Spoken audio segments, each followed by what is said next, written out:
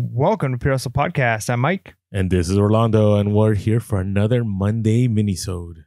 That's right, a Monday Mini, and we are going into, the holiday seasons here. And one of the beautiful things about the holiday season, other than the pie and the turkey and the ham and the presents and all those things, are the sales that you're going to be getting. And we love our Q4 sales, but one of the things that come up with Q4 is shipping, and especially because a lot of the things you ship in Q4 might not be your normal bread and butter items. It might be some stuff you've kind of, had to branch out a little bit, some new niches you've gotten into, or some seasonal things. And a lot of that stuff can be fragile. People want to get in pristine condition. So we're going to be talking over the next 2 Monday minis on how to ship safely, how to make sure that your items get to your customers so that they can have a great holiday season and you can have that money and not get those returns from damaged items. And these are going to be super practical minisodes. Sometimes we get comments like, hey, can you make one really practical on how to ship something? Or can you make one on how to, get the best price for something or something to that effect? And what happens is, we get very theoretical, right? A lot of reselling channels right now, especially when things are interesting, they get really theoretical, right? How to get more sales or how to beat the algorithm, right? It's all theory. Well, these are real, down to earth situations that should hopefully help you not have to deal with the drama of getting a message of this $100 item broke or this $500 item broke, and then having to file insurance. And most of the time, your insurance claims will get denied now.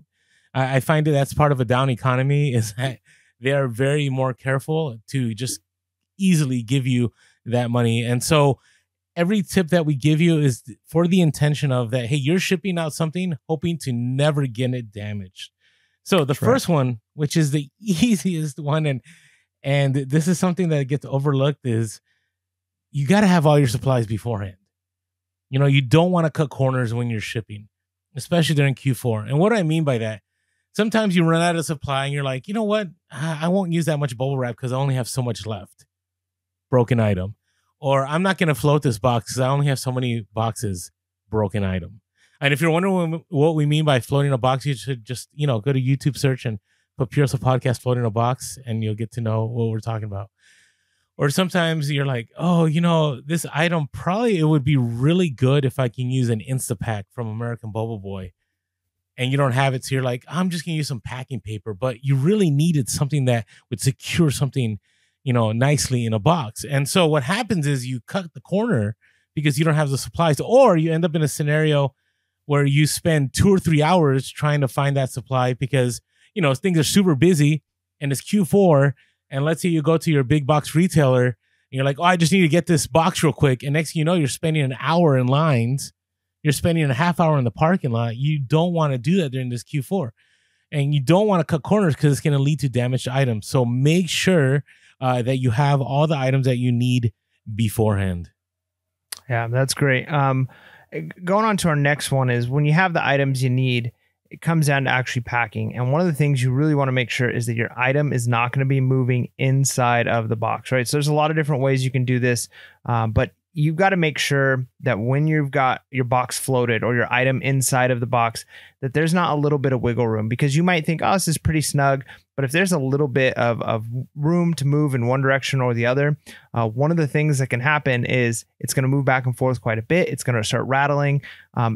As you know, when things go through shipping, there's going to be a little bit of shift anyway, so that paper you're using might compress. And so that little, maybe like ½ inch of space is now turned into a full inch of space, which can be quite a bit of movement. And if you've got small pieces inside rattling back and forth like that, there's a good chance you can end up with something broken or a box damaged, right? So if you're shipping, toys in a box and one of the pieces are coming out and it's rattling in there, or CDs inside of something, how the CDs come out of a case and now they're going around on the inside, scratching up, right? You got to make sure that you don't have that happening with any of your items. So you want to make sure that you can pretty much move it in every direction, give it a little shake. And if it's not moving, it's not budging, then you're good to go. If there's a little bit of rattle back and forth, unless you're shipping something like a stuffed animal, there's a good chance that item could get broken. And again, this is stuff we know on a normal basis. And a lot of times it doesn't matter so much if there's some movement, but when it's Christmas stuff, people are more concerned about things arriving in great condition, because a lot of times it's going to be a gift for somebody else. If they get it and they're like, oh, this piece came out of the corner of the package, no big deal, I'm going to open it up and it's fine. But they're not going to want to necessarily wrap that and give it to somebody else. You're going to have an upset customer. Yeah. So for example, you had mentioned about like CDs or video games, right? It pops out of the case and starts scratching. And there might be other things, you know, like for example, I had sold a little mini toolbox, and in it there was like little pieces to the tool, and then there was a main tool.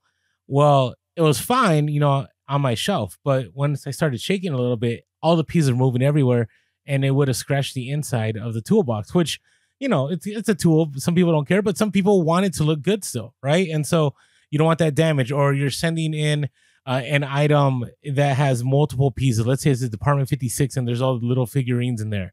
And it might have been fine on your shelf before you packed it, but even just a little piece of packing paper in there or bubble wrap to keep that item nice and tight is going to go a long way. And also I wanted to address the idea that, you know, just because it's not moving isn't everything, because you want to make sure it's not moving because there's protection around it, right? Because sometimes people will put something in a box and it's right up to the edge of the box, right? And there's no padding between the edge of the box and the item. And all it takes is one whack and the item will break. So make sure that you have enough padding around it for it to work out. Now, this is one that I've learned recently, and I've always been okay, but if you're selling clothes, make sure that the item is either one, not packed too tight, so then if people want to use scissors to cut it open, they don't accidentally cut the item.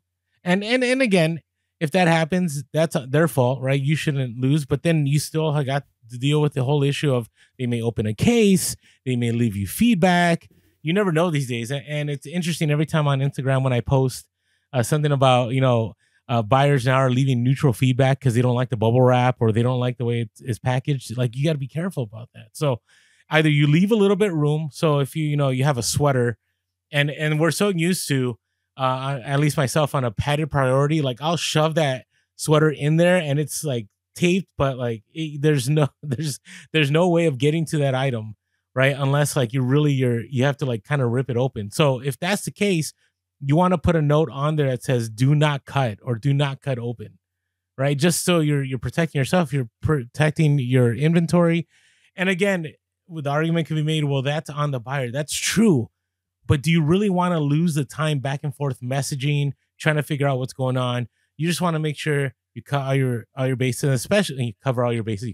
You cover all your bases. And then, you know, for example, if it's a really expensive item. So for example, I just shipped out a vintage Disney shirt that was worth $250. I didn't ship that in a padded envelope just because my fear was it gets caught on a conveyor belt. It gets, you know, torn somehow. A dog starts gnawing on it on the front porch. You don't want to deal with that. So that one, I just ended up putting in a mailer, and then I put it inside a box and I put some padded paper because, hey, I might have lost $1 or $2, but the peace of mind and the time I save is well worth it. Yeah, that's right. Especially when you consider, you know, like you said, if maybe put it in a box if it's a really nice item, like a jacket or something you don't want get messed up inside of like a poly mailer. The other thing you could do is still keep it in the poly mailer, because a lot of people will use a razor blade or their key to cut across the top of the box where your tape is. And if you have just that little extra barrier between where their knife or scissors could be and the item, you'd be surprised. A poly mailer could be that thing that prevents it from getting sliced. It might cut or at least kind of snag on it. And then now you're not cutting that really expensive jacket or shirt. So yeah, that extra protection from items getting cut is really, really useful. The next thing you want to do, especially if you've got, what comes to mind for me is like, I've sold big cameras or different types of equipment like that, is don't be afraid to break the item down into parts and then to flow each part separately or to wrap each part separately. Because a lot of times this is going to do two things. One, it's going to help the items fit inside of your box better. You know, you've got a component of some kind, you could take some pieces off of it. Maybe you've got like a music box, right? And you could take the top off of it. You could take the side off of it, wrap those separately. You know, the part that's got the really expensive, fragile stuff that might need to have special attention done for that. And then that could be floated separately from the actual wooden box part, which is going to be a little bit sturdier. So it's going to help you a lot if you break your pieces down, if possible. Of course, don't break items, don't ruin something that's not meant to come apart. But things like cameras where you can take lenses off of, things where you can kind of break down parts. I just think about, when I moved here, we bought some end tables and they actually came fully assembled. And the amount of, they did such a great job packing it. Like, I was amazed when I opened this thing up. They wrapped every single individual piece. They had like hard wood in there to like keep the box like rigid. And I'm thinking, man, this would have been so much easier for them to ship in pieces. They could have kept it protected, but it would have been a lot of work for me. So I was appreciative that it was put together, but people expect that, you expect when you get certain items that you're going to have some assembly required, because it's going to be easier to ship the items if it's not assembled. It's going to protect the item and it's going to fit into boxes easier. Yeah, agreed. For example, easy one for me was a cookie jar I just sent out, and I could have, taped it together a little bit, or I could have just put the bubble wrap together and make sure it's nice and tight. But even if it moved a little bit, right, it could have like chipped off a part. It was better to just separate it, bubble wrap both of them, float both of them inside the box, and it arrived safely without a problem. All right, and so this last one that we're going to talk about today, and make sure to hit that bell notification and smash that like button so you don't miss our next one that drops, because these are YouTube exclusives, is the idea of protecting corners. Most of the damage that I find, whether it be a VCR, a DVD player, I do ship out some art sometimes that are anything that's framed, anything that has a corner that could break. I just shipped out Tony Gwynn plaque that somebody wanted for decoration.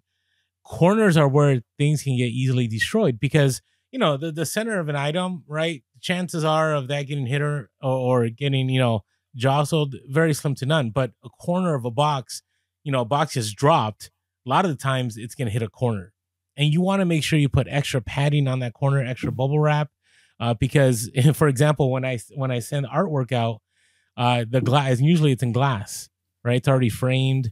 And so when I do that, I make sure that I end up, the corners are super, super padded, because if they're not, and let's say it hits something, that whole glass will shatter inside of there. And you don't want that to happen.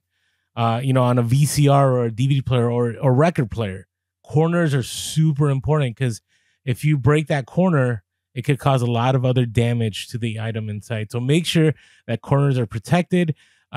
Make sure that you're not just putting one or two layers and you're putting it in the box, and those one or two layers are the only thing that are separating your item from the cardboard and then the outside world. You want to make sure that it's super padded to keep things safe. So hopefully all these help. Did you want to add any more there, Mike? Did I cover that one? No, I think that's good. Yeah. So I know, this was short, but tune in for part 2. We want to make sure that every single item gets there and gets there safely so you can keep profits. And with that being said, make sure to be real, be relevant, and be reselling. Leads. Peace.